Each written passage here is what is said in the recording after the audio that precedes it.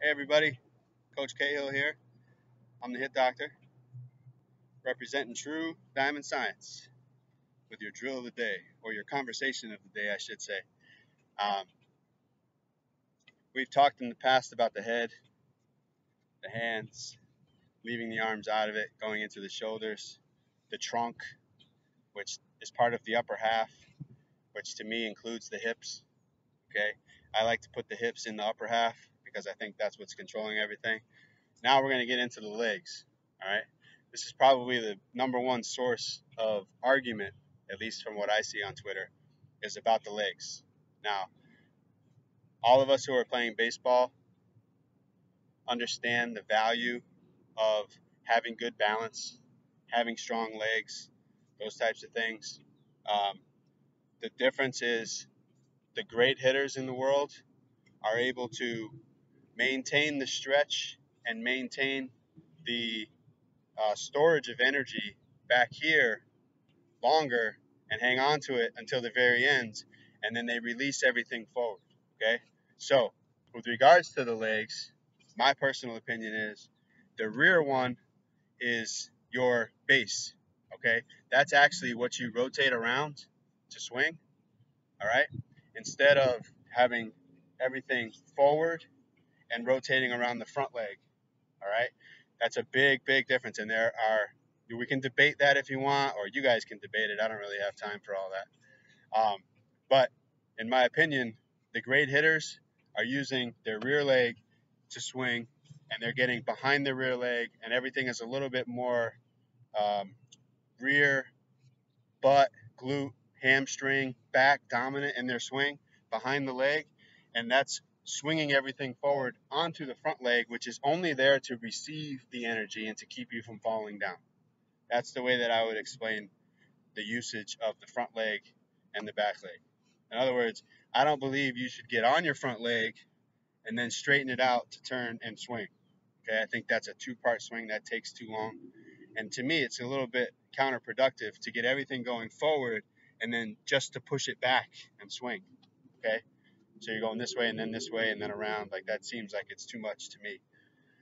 So the rear leg is your posting leg. That's what you post on. All right, that's where you get to stabilize yourself. Everything right down into the rear heel. All right, and make sure that the energy is being stored behind into the hamstring and in the glute area all the way down through your calf into the heel. Stay out of the quad. All right.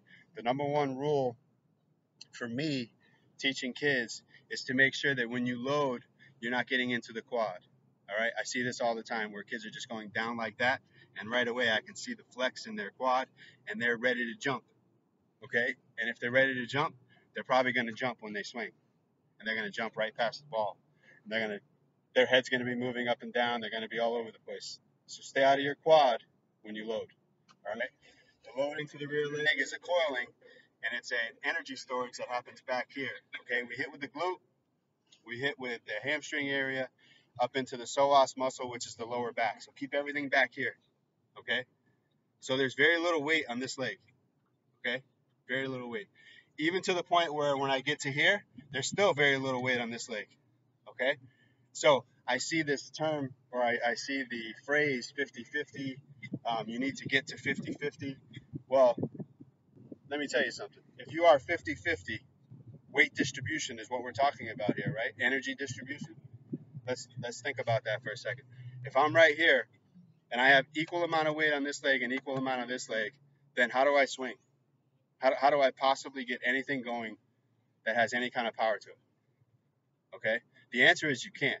So the 50-50 rule is out, in my opinion. So you could be 50-50 on your legs, and you still have to pull back to get any kind of leverage to swing, right? Well, as you're doing that, guess what you're doing? You're taking the weight off of this leg, the energy off of this leg, and you're actually moving it back to this leg where it belongs. All right? So don't buy into the 50-50 thing. Got it? When you swing, everything is about the rear leg, okay? Holding it, and then that's the start of my swing right there. Right there, I'm swinging, and I'm going to swing everything into the front side. I hope this makes sense. This is what it looks like. Okay, so yes, I do get to the front side with my swing. There is definitely a weight shift, an energy shift from the back to the front. It's all about when you do that and how you do that.